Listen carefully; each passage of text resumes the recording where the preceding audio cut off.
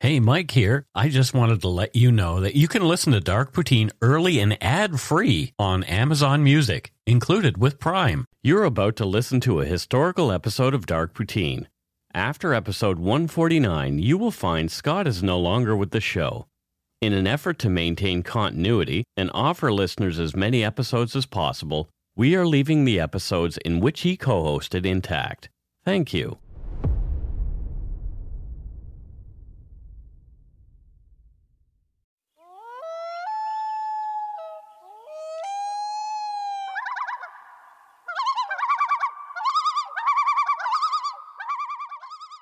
Welcome to Dark Poutine. I'm Mike Brown, creator and host. With me, as usual, is my good friend and co-host, Scott Hemingway. We're all tired out from talking already. Is this computer working? Yeah. Is it working now? I sure hope it is. Woo! My iMac did a little number on us, and it took us a half hour to get going. Yeah, so we got passionate talking. Oh, yeah. The views, information, and opinions expressed during the Dark Poutine podcast are solely those of the producer and do not necessarily represent those of CuriousCast, its affiliate Global News, nor their parent company, Chorus Entertainment. Dark Poutine is not for the faint of heart or squeamish. We strongly advise listener discretion. We're not experts on the topics we present, nor are we journalists. We're two ordinary Canadians chatting about crime and the dark side of history. Let's get to it. Put on your toque, grab yourself a double-double and an Nanaimo bar. It's time to scarf down some Dark Poutine. Chomp, chomp, chomp.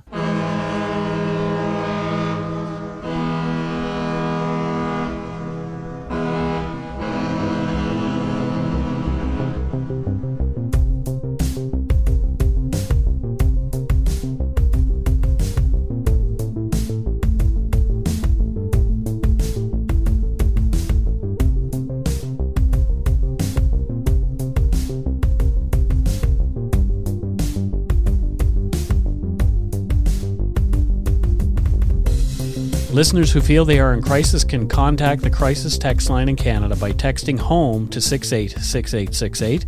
In the US or UK, text 741-741. The service will match you with a volunteer counselor who is supervised by a licensed, trained mental health professional. Crisis text line is free 24/7 support for those in crisis. For more information, go to crisistextline.ca in Canada or crisistextline.org globally. Let's get on with the show. Yeah. On September 27, 2017, the Vancouver Police Department responded to a call for a wellness check on the couple who lived at 1243 West 64th Avenue in the quiet South Vancouver neighborhood called Marpole. Inside the home, even the most seasoned officers were shocked by the grisly scene. They discovered blood spattered all over the walls and floors. Further in, they found the mutilated bodies of the senior couple who lived there. The scene sounds like such a juxtaposition to the location. The Marpole area is very affluent, very beautiful. Yeah. You know, depending on where you are, you can look out your back window and see the ocean. You can see the island. Yeah. Like, it's just beautiful and tranquil. And, oh, yeah. So quite the juxtaposition to what's in the house. You are listening to Dark Poutine episode 139, The Marpole Murders, Dianna Mah-Jones and Richard Jones. From court documents, Anthony Purcell, who worked with Dianna Mah-Jones, went to the Jones residence on September 27 because Dianna had not come to work or called in sick, and no one at work could contact her. As he approached the front of the residence, Anthony observed a hatchet with blood on it and a knife near the front pathway. So leading up to the house. Leading up to the house. Jesus. Mr. Purcell ultimately went to the back door of the residence and saw bloody footprints on the back steps. The screen door was closed, but the main door was open. After calling out and receiving no response, Mr. Purcell stepped into the back entrance of the residence and observed a large pool of blood in the kitchen. He went back out of the house and called 911. End quote. So just out of curiosity, at what point would you have gone in the house? I don't think I would if I saw like a hatchet and stuff and then bloody footprints on the outside. Now that I've researched this episode, I probably wouldn't have gone in the house. Because I think in my mind, I'm like, if I'm in calling out and nobody's answering, I think I'd be like, I know what I'm going to see in there and I can't handle that, so I got to call. I would probably. But then again, maybe you'd sit there and go like, shit, maybe they need help. Exactly. So maybe, yeah. Two of the first officers on the scene that day around 1:30 p.m. were VPD constables Phil Enns and Peter Swan. Outside on the path leading to the front of the house, they found a sheathed orange starfrit knife as well as blood-stained hatchet that Mr. Purcell had seen. Not sure what awaited them inside, the officers armed themselves. Yeah. Constable Swan armed himself with a semi-automatic rifle and Enns drew his sidearm. The door showed no signs of tampering and there were no signs of any break-in. The officers entered, announcing themselves as Vancouver police and called out, "Anyone home?" There was no answer. Just inside the front door were Costco brand grocery bags, some still full, but others laid tipped over, and the contents were strewn about, indicating a struggle. Police also found a Costco receipt laying nearby. It was from the Richmond store, dated the evening of the day before. There were bloodstains in the living room and large droplets leading into the kitchen. The home's kitchen was awash with blood. Shit. One of the officers slipped in it, almost falling. It was evident from the amount of blood that at least one person had been brutally attacked there. Enns said later, "Immediately we observed the floor was completely blood-stained. You could barely see the tile. You could tell something catastrophic." That would be quite a terrifying scene. There was twine tied to one of the legs of a kitchen chair. A large amount of blood was on the floor near the chair. Large bloody trails led down the hallway from the kitchen to what the officers perceived to be the bathroom. Someone had dragged two large objects there. The door to the bathroom was closed. The officers could hear that the water in the shower was running at full blast. As they opened the door, they noted the hot water had filled the room with hot steam. Swan later described what he saw. "I was overcome with the steam. Blood," he said. "My first observation was what appeared to be the outline of a human body." Swan reefed open the glass door. There were two bodies, an older male and a female, both deceased. Their descriptions fit those of the owners of the home, Dianna Mah-Jones, 64, and Richard Jones, 68. Their identities were later confirmed. Holy shit. Yeah. This is a very visual one so far. Like I can really picture myself coming into the home, a hatchet, a knife, a room covered in blood. From court documents, quote, Sergeant Thomas Watts, an expert in bloodstain pattern analysis, I guess like Dexter, except without being the serial killer, examined the residence. He noted that the only area in the kitchen where blood spatter was higher than waist level was in the area leading into the kitchen from the back door. There were no blood spatter or bloodstain patterns on the upper walls or ceiling of the kitchen. If the attack were frenetic or wild, one would expect to see more spatter and impact stains, or at least some evidence of that kind of pattern. If a person repeatedly strikes a victim with a sharp weapon, it will pick up blood from the victim. If a person is striking the victim in a wild way, the blood accumulated on the weapon will hit the walls and ceiling of the room in a cast-off or spatter patterns. There were no such patterns in the kitchen area. There were no bloody fingerprints that did not belong to either Mr. or Mrs. Jones, but there were what appeared to be blood transfers from someone wearing gloves that stained different surfaces throughout the residence. Police also found a blood-stained black baseball cap with the word Canada embroidered into it beneath the likeness of a loon, and that was under a tipped-over white wooden chair in the kitchen. A loon, huh? Yeah. Outside, as well as what were presumed to be the murder weapons, were bloody footprints leading down the back staircase. The prints led down the path along the side of the little blue stucco house toward the front of the home. Along that same path, all the way to the street, were large blood droplets. One set of keys to the couple's white Kia Soul was missing, as was the vehicle itself. A few items in the home were missing, including the wallets belonging to the older couple and some inexpensive jewelry. Not enough to determine robbery as the sole motive for the violence employed in the murders. So far it seems like it's the proverbial controlled chaos. You know, talking about the slashing and stuff, it wasn't just this frenetic craziness. We get into that. We'll get into that. Okay. It had not been burglary either, as the attack on the first victim, Dianna, had taken place as she came through the door with her Costco bags. Yeah. It appeared the murderer had come into the house and attacked Dianna from behind as she entered. Surprise attack, I guess, yeah. The state of the home and the number of wounds inflicted on Richard and Dianna's bodies indicated a sustained and violent attack. Overkill. Oh, Jesus. From court documents, quote, The blood transfer stains on the living room floor established that Mrs. Mah-Jones was assaulted in the living room, suffered a bloodletting injury, and was dragged into the kitchen where her throat was cut. From the blunt force injuries to Ms. Mah-Jones, it is evident that Ms. Mah-Jones struggled when her killer attacked what was presumed to be the murderer's DNA was under her left fingernails. Those panicked struggles, just chilling, knowing that what is going on. Somebody's stabbing me, and just you're scratch and like, bite and do whatever you can. That's got to be a fear that is just unlike anything else. Forensic pathologist Dr. Ord determined that Ms. Mah-Jones died as the result of multiple injuries, likely primary due to an incised wound to the front of her neck that severed her carotid artery, causing rapid and catastrophic blood loss, or possibly due to the blunt force injury to her chest region. Ms. Mah-Jones had numerous blunt force injuries to her head, limbs, and torso, including a fractured nose, a broken rib, and bruising to her chest. Aside from the wound to her neck, Ms. Mah-Jones had only a few sharp force injuries.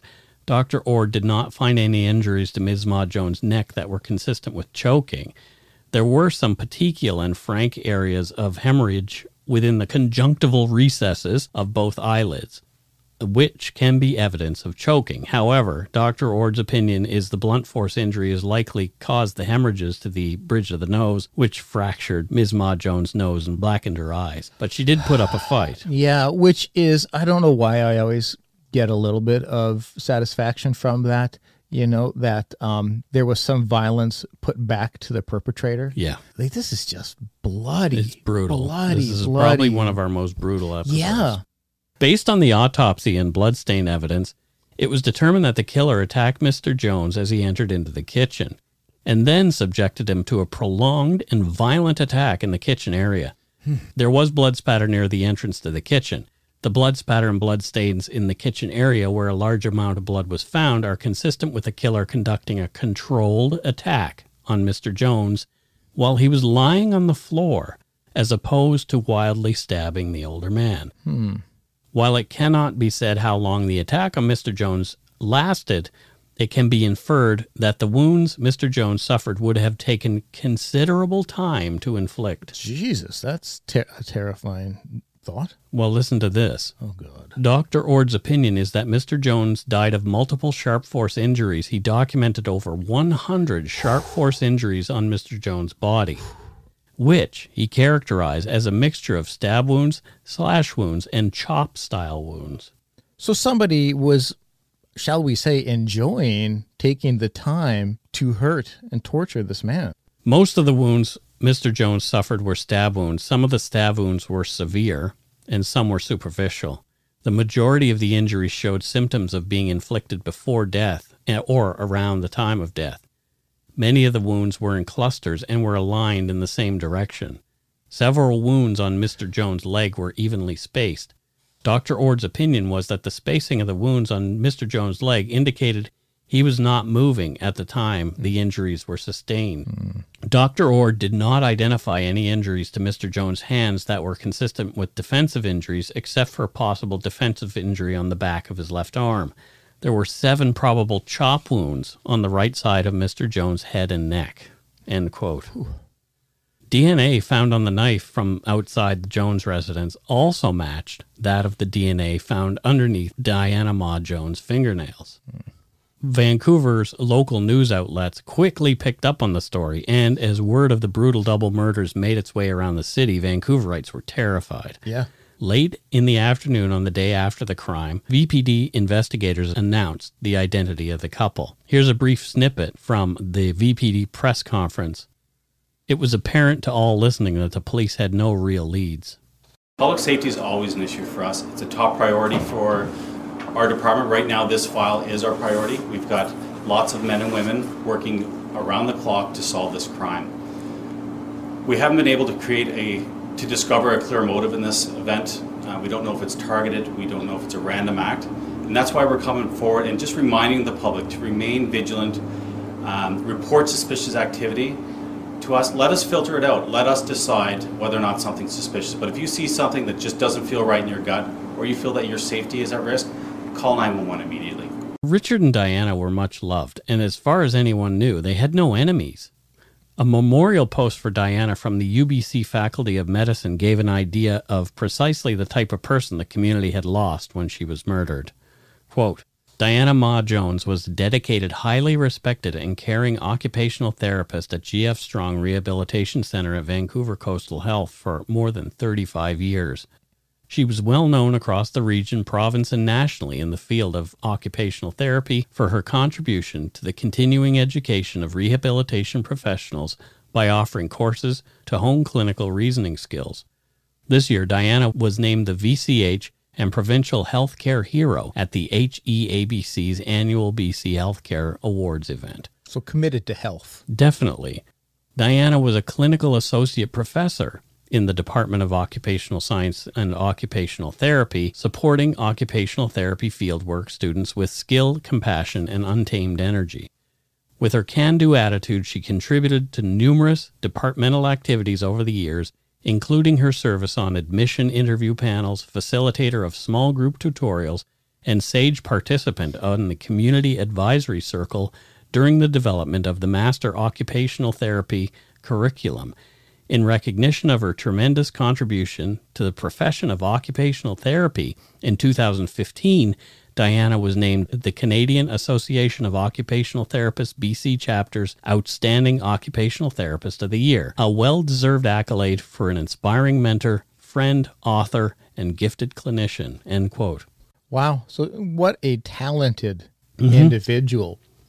Seemingly very passionate about what she does and helping others. Police continued appealing to the public for help. The night after the murders, officers responded to a location around Cartier Street and Park Drive at around 9:30. Someone had found the couple's Kia Soul. It was parked and unoccupied just 650 meters northwest of the scene of the murders. Oh, so not far at all. Not far at all. Odd as to why they would even take it if that's the case. The couple had run an Airbnb suite out of their basement, so investigators looked into possible connections with that. Makes sense. That was a dead end.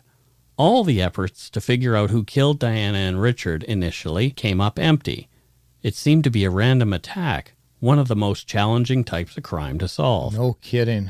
On October 3rd, 2017, a week after the murders, police were requesting dash cam and surveillance camera footage, quote, regarding the period from noon on September 26 and noon on September 27 from anyone who lives in the area bounded by West 70th Avenue to the south, West 58th to the north, Oak Street to the east, and Granville to the west. So they had like a rectangle that they kind of made a grid. And that's what I love about current technology. From a Global News article, quote, we think the public can play a role in solving this crime. Something as simple as dash cam footage from a vehicle driving through the area last Tuesday could help with this case, said Vancouver Police Constable Jason Doucette in a release. We're asking residents in the area to provide us with a copy of their security footage and check their property for discarded items that don't belong, end quote. A newspaper carrier came forward and told police that he'd observed a hatchet and starfrit knife on the front lawn of the Jones residence when he was delivering the newspaper at approximately 4 a.m. on September 27, 2017. But I guess it's dark, so he doesn't really look into it. Yeah. He's just delivering the paper, you know. He's probably, you would remember. You'd be like, oh, that's odd, but yeah. Someone maybe just was walking by and threw it there, or maybe someone was working with something outside. Like you said, 4 a.m., it's pitch dark. You know, you probably can't make out blood or anything like that. The appeal for help brought hundreds of hours of residential and business footage to the police. A team of technical investigators assigned to the case began sorting through the scores of video clips in the hope of seeing the killer close to the time of the killings. And we'll take a break right here.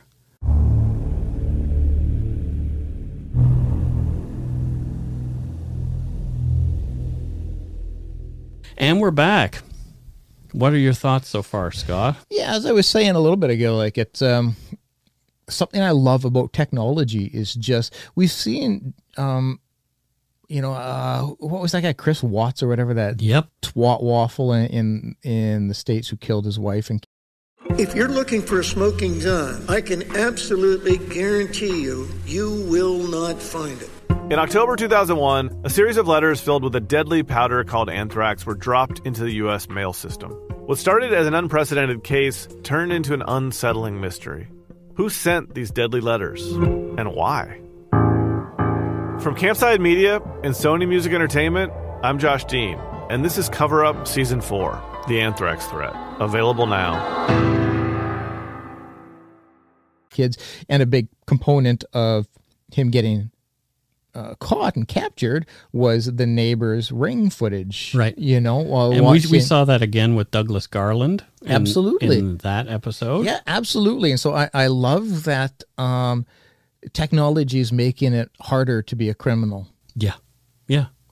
And some people are upset about the privacy concerns, but yeah, you know what? For sure. If you're doing something that you shouldn't be doing, then you shouldn't have any privacy for that anyway. For sure. And I'm a big privacy advocate. Like, I don't think people's privacy should be infringed on. But the thought that there's somebody out there watching every single thing that is happening, no, that's not humanly possible. Yeah, guess what? Your life is boring.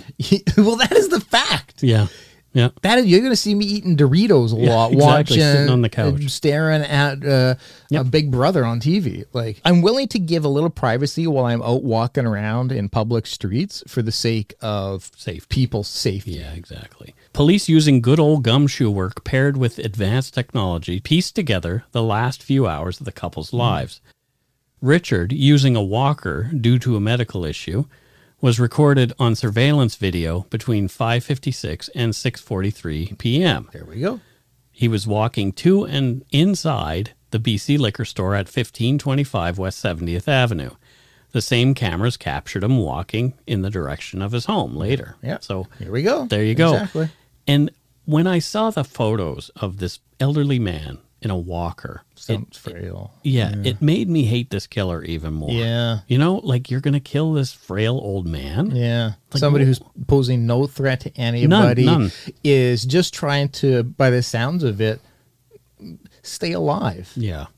Diana's movements were easily tracked as well. Ms. Mah-Jones was recorded on surveillance video getting into her Kia Soul after her dance class at 7:08 p.m. She was a tap dancer. That's awesome. And then she went shopping at Costco in Richmond. Her Kia Soul was recorded on surveillance video approaching and parking in front of her residence at 8:01 p.m. Just minutes later, she was dead. I don't know why that makes me so... gives me such big chills. Like, oh. She's just like doing... goosebumps. Like, she's just bringing in the groceries. Yeah. And you're not giving a second thought to your life. Yep. Just, okay, so tomorrow when I get to work, what am I gonna have to do? Should I be doing that? And I guess I should probably put these in the fridge, and you're opening the door, and then just all of a sudden. Yep. You know, so you see footage, and she's alive, and no idea what's about to happen. Minutes later, she's gone. Yeah, that's just so tragic, and it gives me just terrible goosebumps. Like, oh. The Kia Soul was recorded on video surveillance at around 10:24 p.m., driving away from the Jones residence, and later at about 10:37 p.m. and parking in the 7700 block of Cartier Street. The keys for the Kia Soul were found in a garden a few houses to the north of where the vehicle was parked. So we get a pretty good timeline now. Mm-hmm. Yeah. Video surveillance records showed a small man of Asian heritage walking along West 62nd Avenue, close to where the Kia Soul was left at about 10:45 p.m. He's wearing a jacket and carrying a backpack. The backpack does not appear full. Police followed the man's movements, obtaining more footage from the direction he seemed to be walking. They also reviewed video from earlier in that evening, and there he was again, this time wearing a hoodie and carrying what looks like a full backpack. The man was captured on video at 7789 Birch Street at approximately 7:30 p.m., walking in the general direction of the Jones residence. Police surmised that it was his kill kit inside with the jacket that he was observed wearing later in the video after the murders. Yeah, and a lot of it was left behind. The police zeroed in on the Canadian Tire store at 8277 Ontario Street in Vancouver using the barcode taken from the handle of the hatchet. They had to watch video of multiple purchases of the tools before the murders. So everybody who rang that through, they had the video to correspond. All of a sudden, there was their guy, the same man seen near the Kia. From video recorded on September 13th, 2017, 2 weeks before the murders, here he was, purchasing a hatchet, a baseball cap with the Loon logo, and gloves. God, I love technology. A month into the investigations, investigators caught a better glimpse of the man they had believed to be the killer. The man was chillingly deliberate but calm while making his purchases for his kill kit. Earlier frames from the video showed the man stopping at a knife display and picking up a knife similar to the one found on the lawn of the Jones residence. He ogles the blade for a couple of moments before he puts it back. How bloody creepy. Using the timestamp on the video, police matched the purchase with a bank card. After going through the legal process of determining who the cardholder was, the VPD finally had a name, and it was a weird one.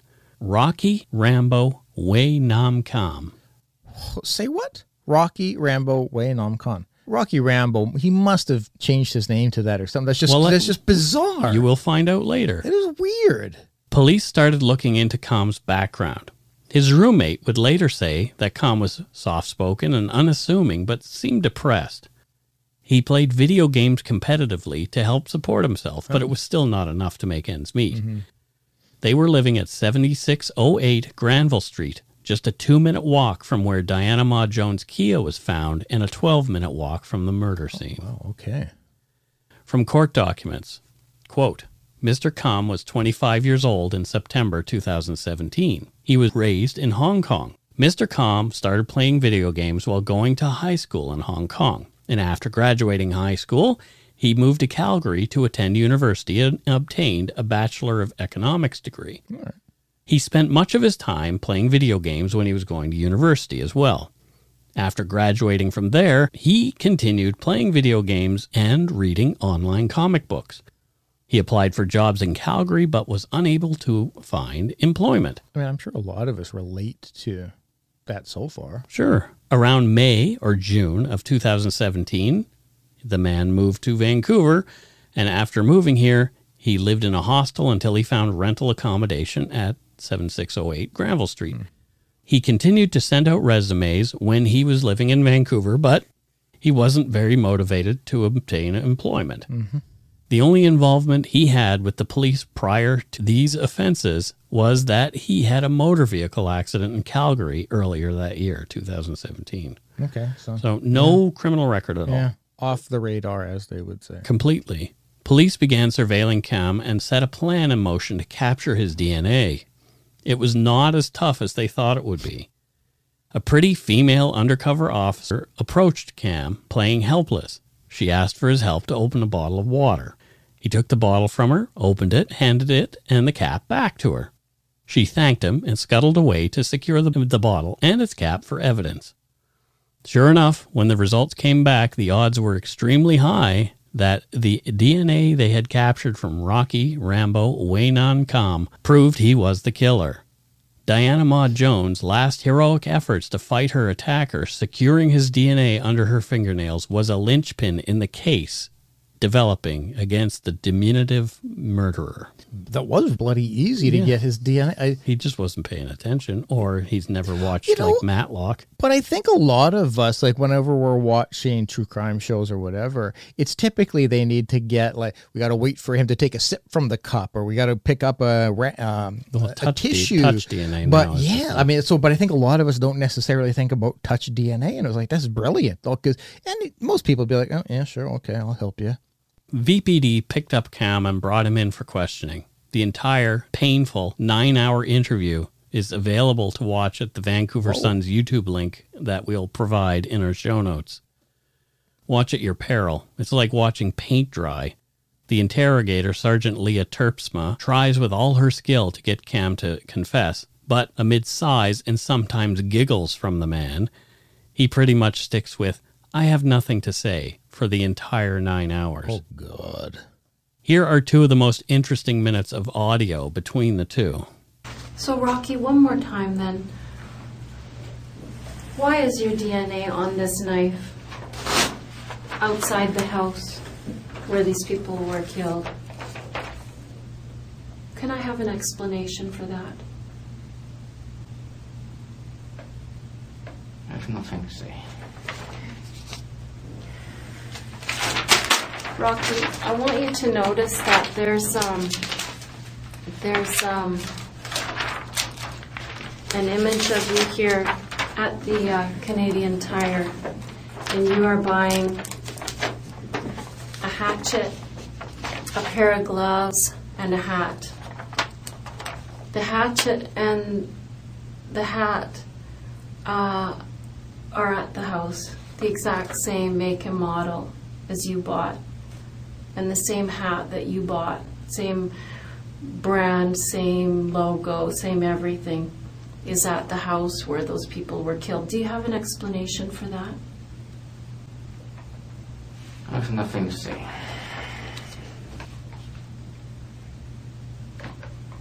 You know, Rocky, I can sit there and I can feel that you are feeling something. I can see that you're emotional.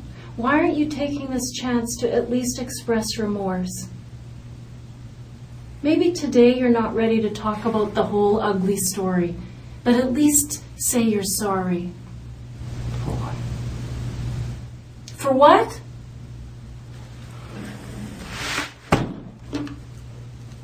You're an animal.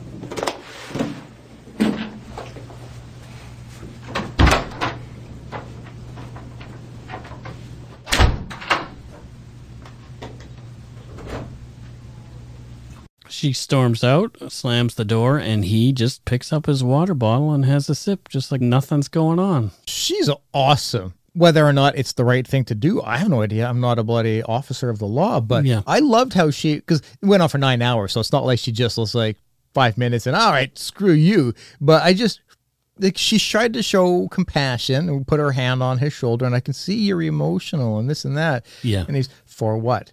And she's just like, you could tell in her mind was like, fuck you, fuck that, and just closes up. You can hear her close up her book and everything, her and then folder just with all the pictures in you're it. an animal. And still, like, Yeah. maybe when you're sitting in front of him, you could see some emotion. To me, aside from that moment where he put his hand up, it looked like he was enjoying. Like I went through parts of the video, like extended parts of it. I didn't watch the full 9 hours because because you have a life. Yeah, but you can see him laughing. Yeah. In different parts, like giggling. Yeah, that's what you'd mentioned. I don't. Yeah, to me, it looks like he's enjoying the attention, enjoying that. Like, he's kind of toying with her. Yeah, whoa. But he looks totally. Yeah. Not that there's a look sitting there in shorts, but he looks like New England Patriots. He's a New England right? Patriots fan. Exactly. That should tell everybody. Tom Brady. Yeah, but there's a possibility I've sat next to this guy on the train or something. Sure. So like he just looks like your normal, regular, everyday schmo. Yeah. 25-year-old dude. I don't typically read YouTube comments as they tend to be a cesspool of ugliness, but some of them on this video were so humorous. Oh, really? And really in a dark way. Yeah. If you want to, go check it out. Read them yourself if you dare. Yeah. On November 7, 2017, less than 2 months after the slayings, Vancouver police arrested Rocky Rambo Wainam Kam. He was charged with 2 counts of first-degree murder by Crown Counsel in relation to the murders of Dianna Mah-Jones, 65, and Richard Jones, 68, of Vancouver. The investigation had involved more than 240 VPD employees, the canvassing of more than 1,000 homes and businesses, hundreds of hours of video evidence, and a price tag of about $600,000. Cam, of course, like all scumbags do, pled not guilty. It's so fucking frustrating because at that point, he knows he's caught. They've got your goddamn DNA photos. In the photos that you could see her showing him of buying the hatchet and stuff, it looked so clear. Yeah. Like it wasn't like some far clear. away. No, it's like really clear. It's like a close-up on. I'll post links to them. You'll be able to see yourself. So he clearly knows, oh yeah, they got me. But he's just going to have the fun of making them go through all of this trouble and let's see what they have. Like, sadistic piece of shit. In jail, Kam began talking. Speaking with a defense-appointed psychiatrist, he admitted to having killed the Joneses.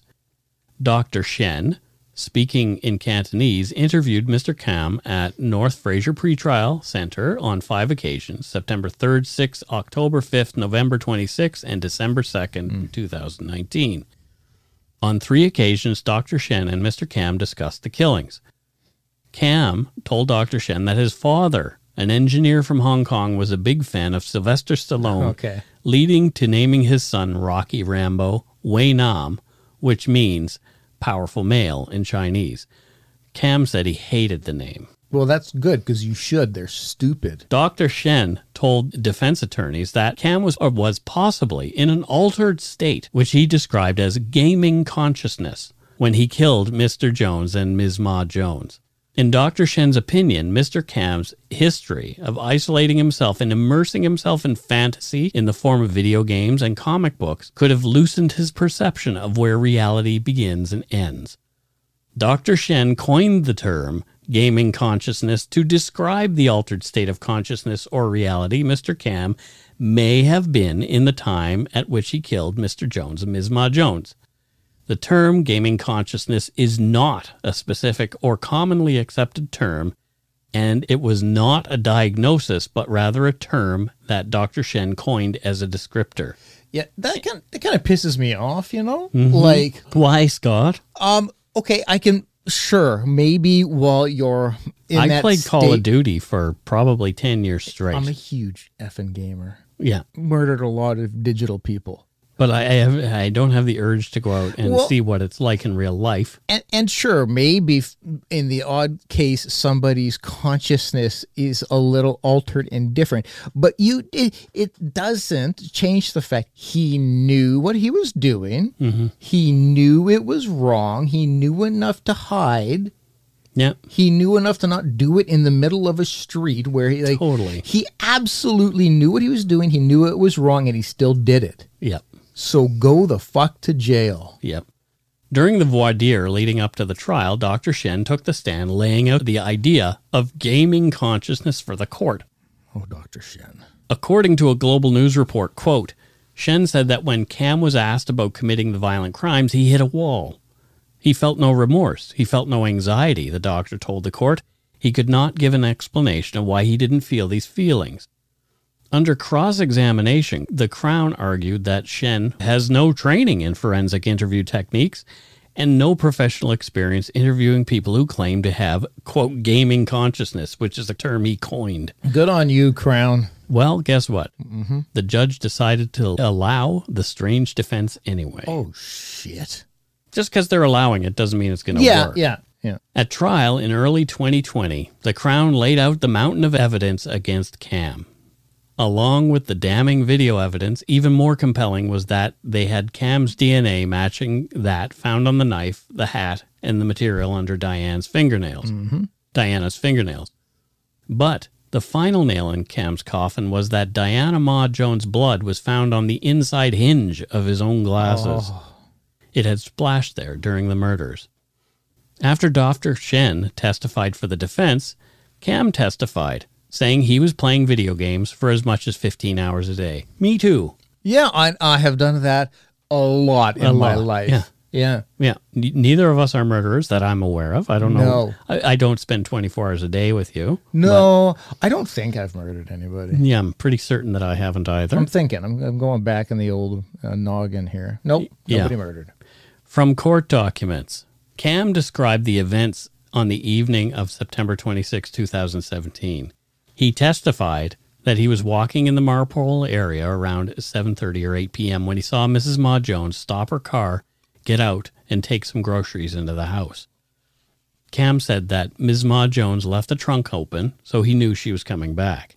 Kam said that after he saw Ms. Mah-Jones, he hid behind a tree, put down his backpack, and armed himself with his hatchet and pocket knife. He could not remember if he put his gloves on. After Ms. Mah-Jones was going into the house a second time after collecting the rest of her groceries, Mr. Kam charged toward the house and forced his way in, end quote.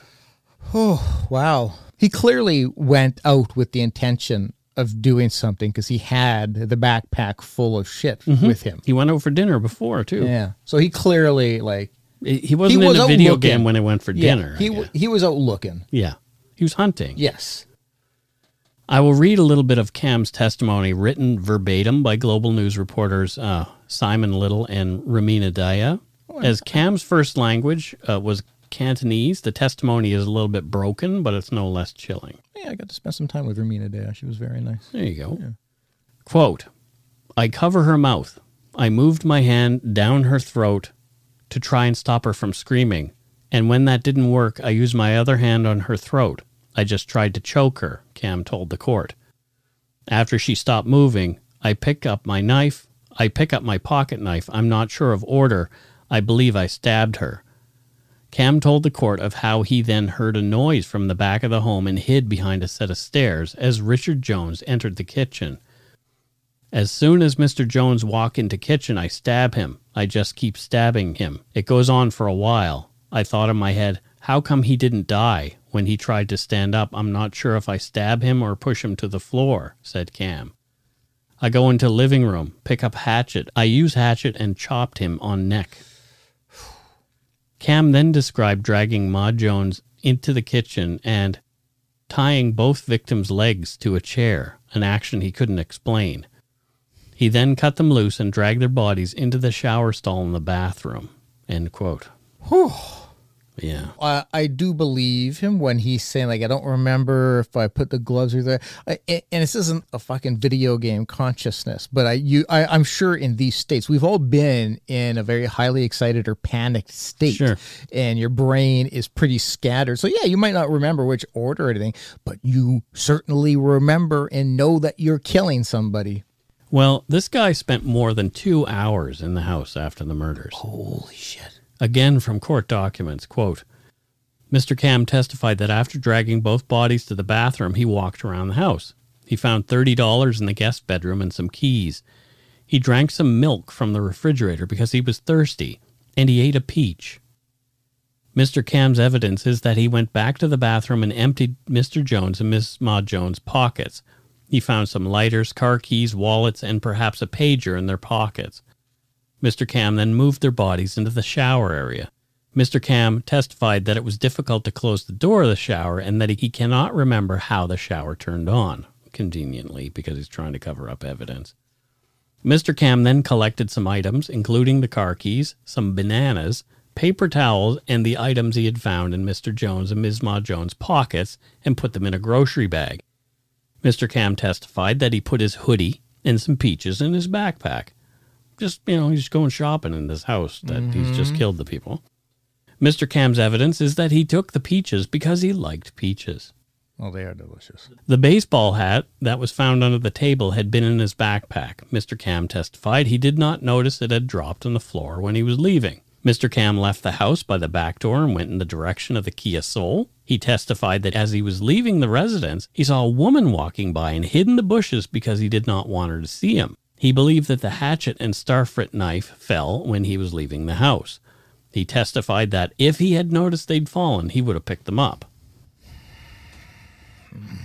He said that he took the Kia Soul because it was there and he didn't want to walk home. So it's just a 12-minute walk. After getting in the Kia Soul, Mr. Cam saw another woman walking on the sidewalk. He testified that he stayed in the car until the woman went past because he did not want to be seen. So here's two people who walk by him. He's hiding. Mm-hmm. If that's not evidence like that, you're feeling what you're doing guilty. Is wrong. Right. Yes. Exactly. And these poor people had no idea how close they were to a multiple murderer. Jesus, could you imagine you finding out that was you who walked by and you're just like, holy shit. Yeah, you just get that hot feeling in your tummy. Oh my God. After the woman passed, Mr. Cam went back into the Jones residence to double check on something. He testified he couldn't remember what he checked on. That's probably when he turned the water on. But he returned to the house. Mr. Cam changed his shoes because they had blood on them and put on some slippers he found by the back door. Mr. Cam testified that he drove for a while before he, quote, woke up and realized he was doing something wrong. He stopped at a dumpster and threw out a number of items, including the shopping bag containing some of the items he had taken from the Jones residence. Mr. Cam then drove north and parked the Kia Soul in the 7700 block of Cartier Street.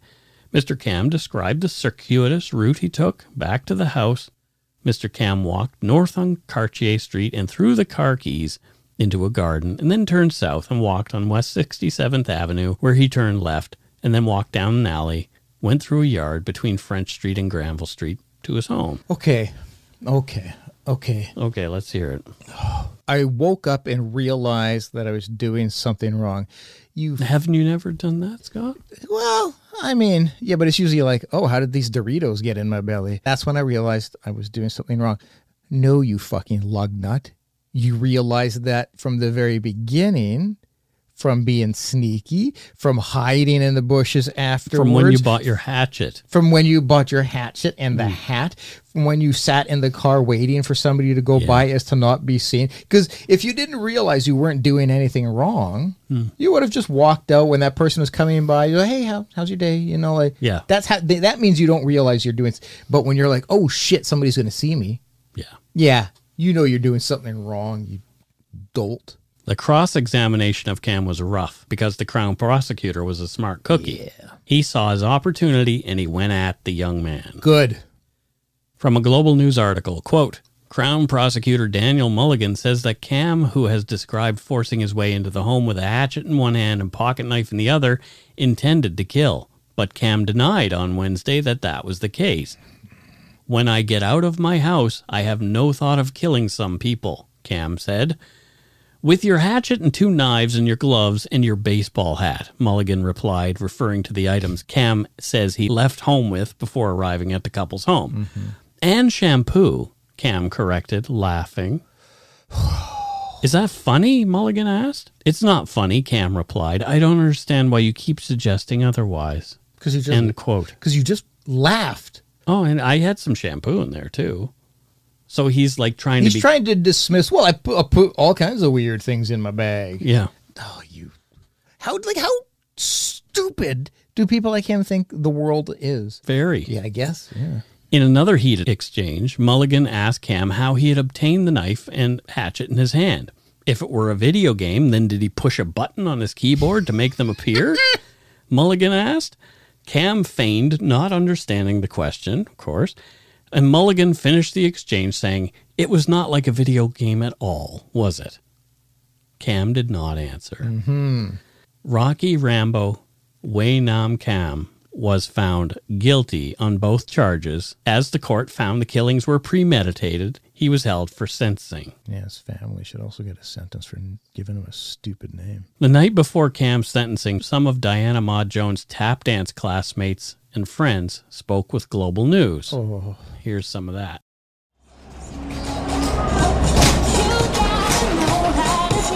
Every step, every beat resuscitates memories. We loved her. She was so vibrant, and how young and how enthusiastic she was and how beautiful she was. I'm so inspired by her independence, her braveness, how fit she was. Your troubles away. Dianna Mah-Jones, 64 years young, a dedicated dancer, friend, and occupational therapist. Dianna Mah-Jones has demonstrated creativity and... One final rehearsal, September 26th, 2017. It's the last time the group saw their friend alive. Jan phoned me, I was at work, and she said, I have some really bad news. And it's hard for it to sink in when you hear really bad news. A random attack, the motive still unclear. Rocky Rambo Wei Nam Cam, a university graduate with no mental health or criminal history, slashed 68-year-old Richard Jones more than 100 times and cut the throat of Mah-Jones in the couple's home. There's no reason that he should have attacked Dianna. So that boggles my mind. Rocky, it's over. A key piece of evidence, a tiny speck of Mah-Jones's blood discovered on the hinge of Cam's glasses. His DNA found under Mah-Jones's fingernails. She would have fought till the end. It would have been like he'd been in a cat fight. No, she was ferocious, but only ferocious when she had to be strong. Like it was her strength and her toughness. So it would have been horrible, absolutely horrible. Mah-Jones's friends disappointed with defense's theory that Cam thought he was in a violent video game when he murdered the couple. But how did this young man slip through the system? I would love to know what was his motivation. A pile of painful questions which will never be answered. The group now hoping for a just sentence. If it's the two life sentences, to me it's fair because there are 2 lives lost. And if it's not, then we're okay because we're just going to keep going and keep dancing and remember her always. Romina Dea, Global News. You know, sadly, it's way too easy to slip through the cracks. Oh, yeah. Especially if you're traveling from one nation to another. Medical records aren't going to follow. Yep. But also, you're not telling people you're fantasizing about killing people. No. Like, you can't just be like, I don't know, Mike seems a bit odd. I think I'm going to alert the authorities. We used to work with a lot of odd people. If you had to alert the authorities based on people, you go, I think it's just off. There were a couple of people who I thought were real psychopaths who used to work on the TSR floor. Way too many. Way too many where you're like, I don't want to see this person's bedroom. This person lies like a rug, number one. You know, it's just like, oh my gosh. But it's like, you can't just say this person needs to go into a psych ward because they seem odd. No. So unless they are doing or bring saying on the thought police. Yeah, exactly. Yeah. It's time for the Minority Report. Unless they are vocalizing that they want to do some harm, then they slip through the cracks.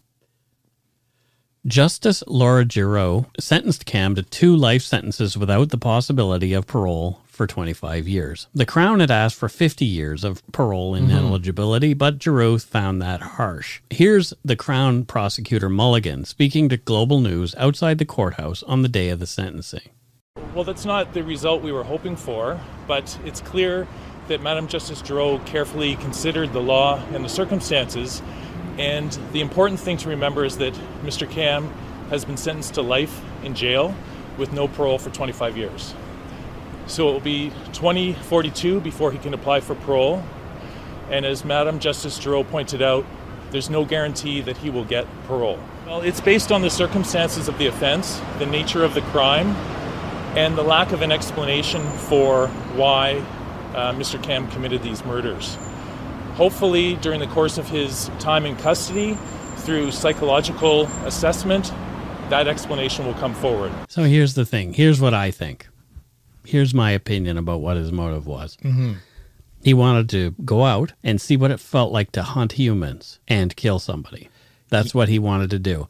Yep. I agree. I think, did video games play a role in what he did? No. Did he play violent video games because of an already established flaw in his behavior? Like, was he already... most likely he was already a psychopath or leaning in that direction. Yeah.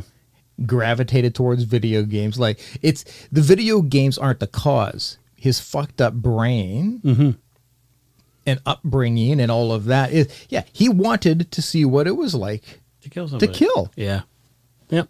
Plain and simple, I think he got off on it. His complete lack of remorse. You can see when he's being interviewed, I believe, enjoyment he's getting out of the whole thing. Yeah, he knew what he was doing and he wanted to and probably doesn't regret it to this day. Hey, Rocky Rambo, you got to punch me face. I'm saying that because he does. He's going to punch me name. I really hate his name. A punch me name? Yeah, I really hate his name. Well, I mean, he said he did too. Yeah, well, good. But just because you hate your name doesn't mean you should be going out killing people either. It's just this uber masculine, like Rocky Rambo, and then whatever the middle two names were, which meant like strong man or something like that. But looking at him, you don't think any of those things. No. Because he was, no. I mean, you and I are both smaller in stature, and we look like monsters compared to this guy. And he looks meek. Yeah, he looked pretty meek. Stupid name. Well, that's it for this week's episode. How about that one, Scott? That was...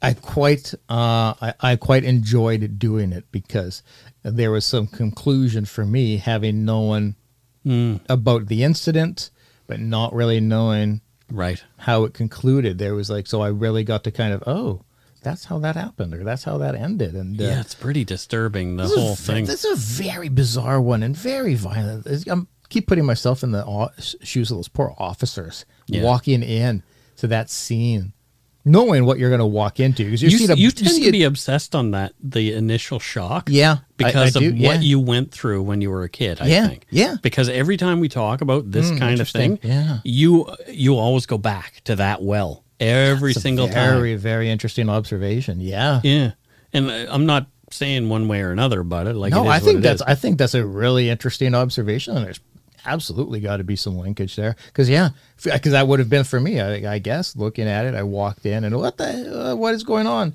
And so I just I really easily relate to people like that. So I picture you as the officer with a goddamn bloody hatchet. Yeah, and you're like, okay, I know I'm not going to see anything good. Right. And then you go in and oh god.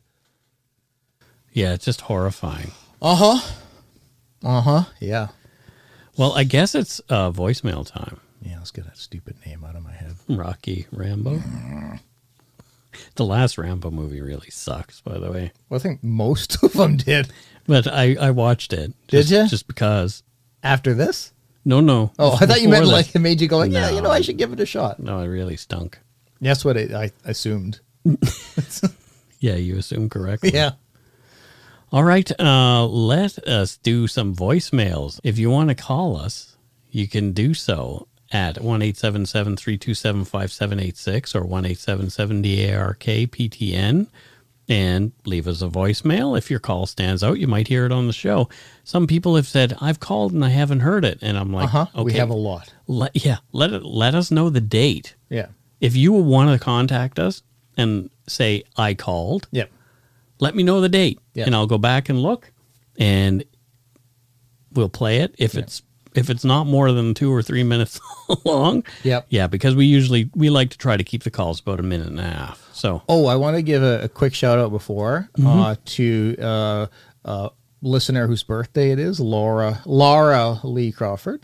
Oh, I was wrong. I said Laura. She's like, no, it's not her birthday anymore, Scott. It'll be Monday. Well, it is when I'm talking into the microphone. Oh, okay. But went out to dinner with her and her sisters tonight. What a lovely Abby and Kate. Just a lovely group of people. Well, happy birthday. Yeah, happy birthday. Yeah. All right, let's get to it. Let's listen to this one. Okay. Hi, Mike. Hi, Scott. My name's Julia from Philadelphia, Pennsylvania. And I discovered your guys' podcast maybe like 4 months ago, and I only listen to your podcast now, and I'm obsessed with it, and I've gotten so many of my friends into it, and it just makes my days a lot easier with quarantine, where I'm just around the house cleaning and listening to your show. So thank you for always putting out cool things. I'm super excited every Monday, and go shit in your hat. Bye. Well, thanks, Julia. We're always glad that our show helps people clean. Yeah.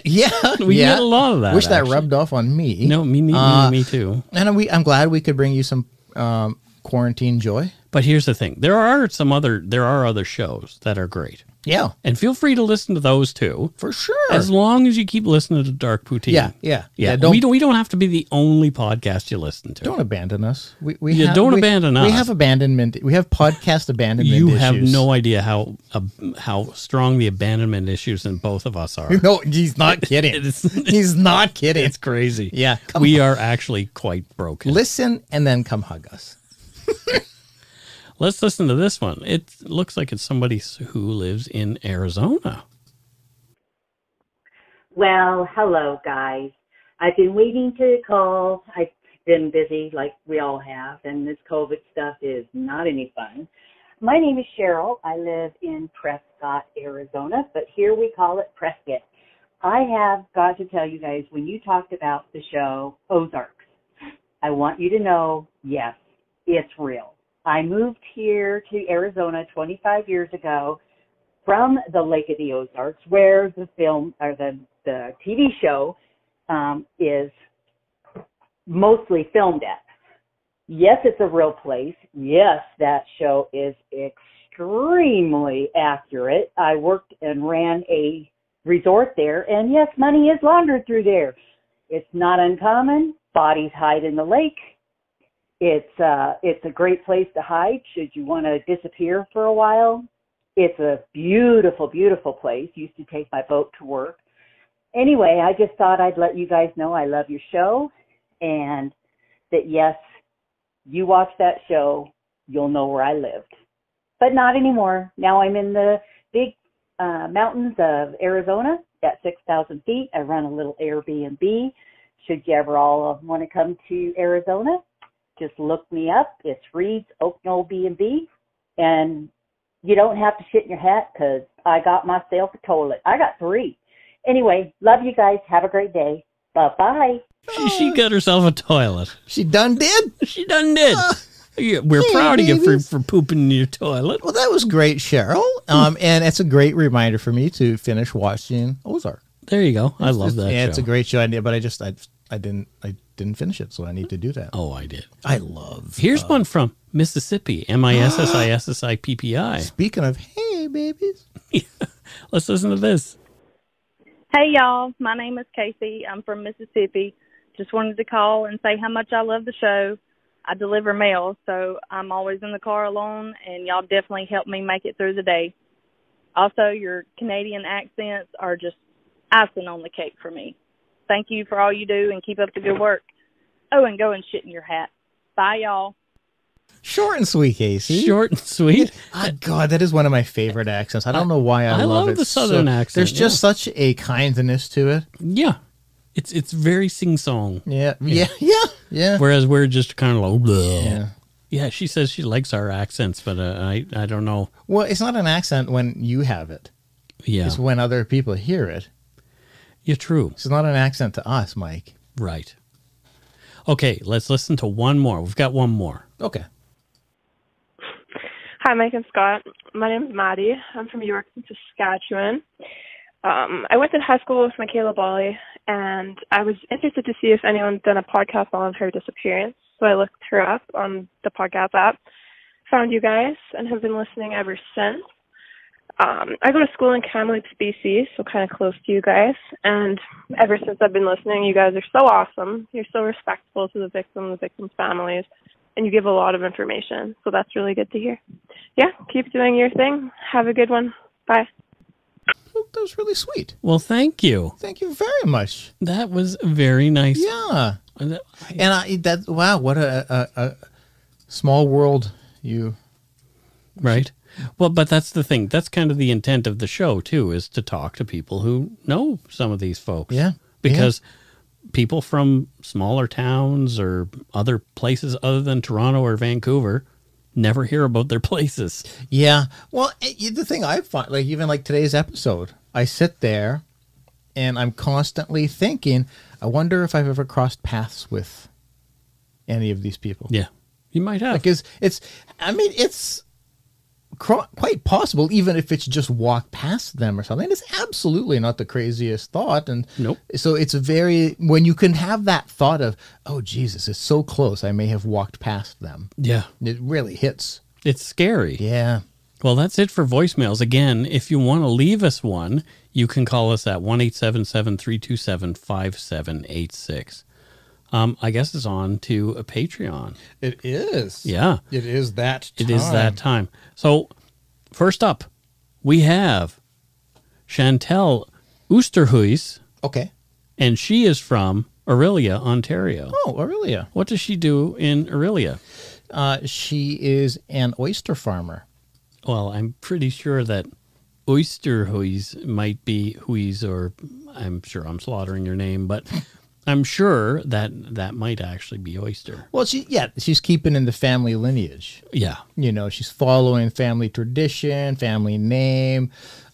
She's not doing it right, though. Yep. She's not doing it right because she thinks that if she plants clams in dirt or oysters in dirt, she gets pearls.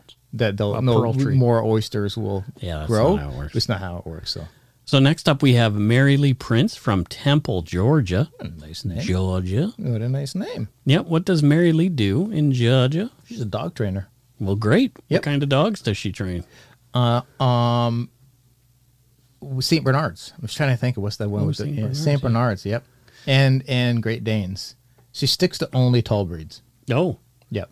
Yeah. It's because she herself is 7'8". Oh. Yeah. And so it's just easier for her to manage them. Well, next we have somebody from who knows where, named Millie Mills. I knows where. Where? Nassau in the Bahamas. Nassau, you mean? That's what I said. Yeah. That's what I said. Okay. Well, when you're there though, like they like to say sometimes Nassau. Okay, fair enough. Yeah. But yeah, in the Bahamas, the good old Bahamas. Excellent. Yeah. And what does she do there? She plants coconut trees. Great. Yep. Good. Because, I mean, what's the Bahamas without coconut trees, right? Am I right? I just think about, when I think of coconuts, I think of Monty Python and the Holy Grail when they're riding across, pretending to ride horses, and they don't actually have them, but they have the guys behind them doing the coconuts. Yeah. For a second, I'm like, where's he going with this? And I'm like, I remember. Yeah. So she plants coconut trees. One a week. Well, fantastic. Yeah. Well, that's not very many. Have you ever tried to plant a coconut tree? No, I have not. Do you think you could do it in a week? Probably not. Exactly. Next, we have a PM, another prime minister. Oh, sweet. And her name is Bridget Chang, and she's from Stillwell, Kansas, in the United States of America. Yep. And what does Bridget do?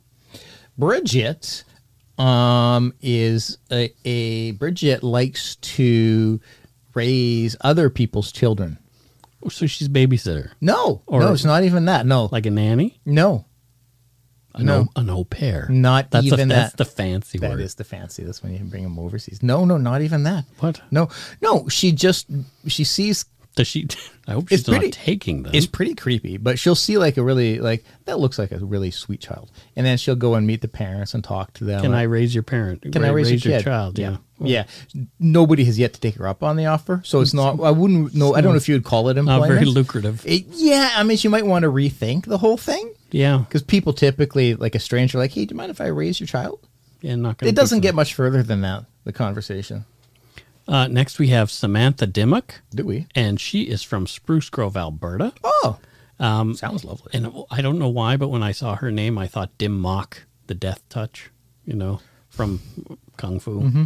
But anyway, so what does Samantha Dimmock do in Spruce Grove? Oh, she owns and operates a Dungeons and Dragons shop. Okay. Yeah. Are there actual dragons in her shop? No, Mike, it's the game. I don't know if you've ever heard of the game. Oh, okay. Yeah. Mike, geez, no real dragons. I have heard of the game and have actually played it. She sells dice. The dice, that's one of the things she sells there. The many-sided die? The many-sided die. I guess probably Dungeons and Dragons boards. Do they have boards? I don't know. No, they don't. Okay, well, then she doesn't... We'll have a map, maybe. That's what I meant by board. Okay. That's what I meant by board. So, yeah, I've never been there. You've never played D&D? No. Okay. No. You're not that nerdy then. No. Next up, we have from Logan, Utah, Kathy Davenport. Hey, Kathy Davenport. What does Kathy do in Logan? She's a car salesman. Oh, what kind of cars? Saturns. No, that's too bad. Mm-hmm. They don't make those anymore. I know. We should probably tell her. I think we just did. Well, I really hate to break it to you, but they haven't made your or sold your cars in like 10 years. Next, from Ottawa, Ontario, we have Jennifer Pruill. Mm-hmm. What does Jennifer do in Ottawa? What she does, she drools professionally. Ooh. Yeah. For what purpose? It beats the hell. What end? It beats the hell out of me. I didn't ask. I pretty much ended it right there. She's like, what? Hey, it's a pleasure to meet you. How are you doing this evening? What do you do? What do you do for a living? I'm a professional drooler. Oh wow! And I just at that point, I'm just like, well, that's outstanding. You lost me a drooler. I have to pee, and then I walk off. There you go. Yeah, I didn't get into it. You kind of don't want to. No. All right, let's move on to our Donut Money donors. We have Irene Briand, of course. Thank you, Irene. You're so awesome. And next up, we have Corey Sullivan. Hi, Mike and Scott. Have some donuts on me. You good eggs. Keep up the good work. Corey. If you insist, Corey. And what does Corey do, and where does he live? Well, Corey actually runs and owns a donatorium. And where does he live? Oh, I don't know really. I don't know how they pronounce it. I pronounce it Castries in St. Lucia. Oh, okay. Yeah. So I pronounce it Castries. Okay. Yeah. Which I'm sure is exactly how it's pronounced. Yep. Yeah. Oh, good. And he owns a donut shop in there. There you go. Well, that's why he wants us to come spend the money that he just sent us. Well, I think that's his plan, but it's hard to get there. St. Lucia is nowhere near here. No. So the money it would just be quite an endeavor to spend $20 of donuts at his place. Just keep your $20 and eat your own donuts. All right. And last but not least, we have Mallory Good. Mm-hmm. Says, hi guys, long-time listener, first-time donut moneyer. Honey dip for the win. Keep on being fabulous. Mallory Good from Elmira, Ontario. Bonus points if you can name two things Elmira is famous for. What is Elmira famous for, Scott? One is our PayPal moneyer. Okay. Yeah, famous for her.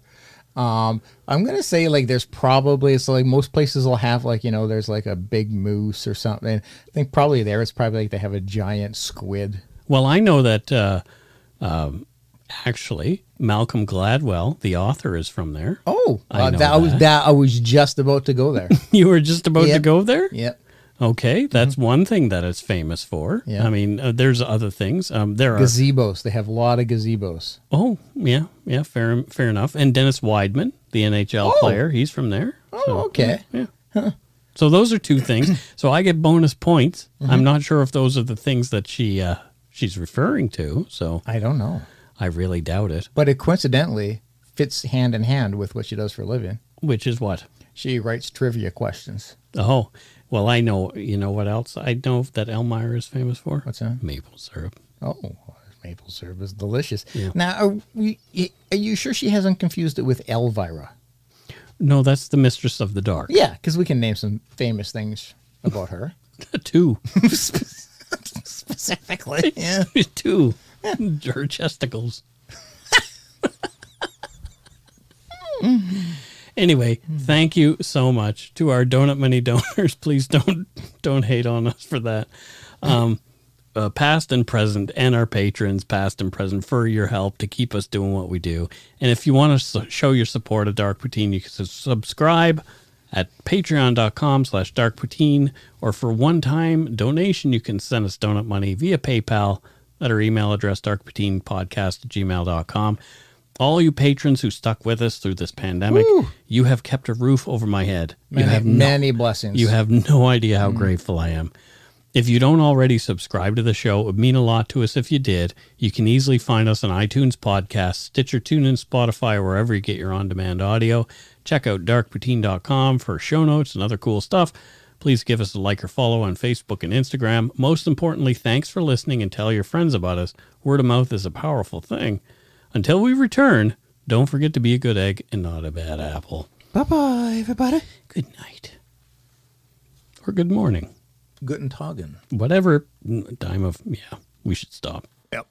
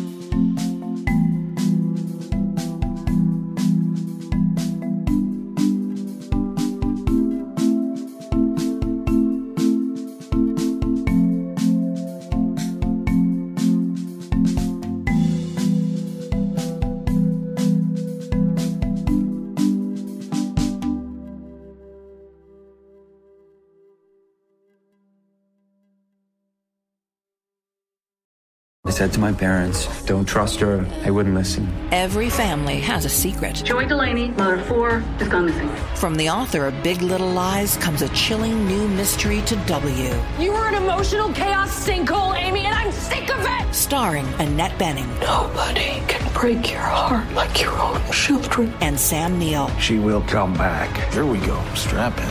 Apples Never Fall. All new Thursdays, only on W. Stream on Stack TV.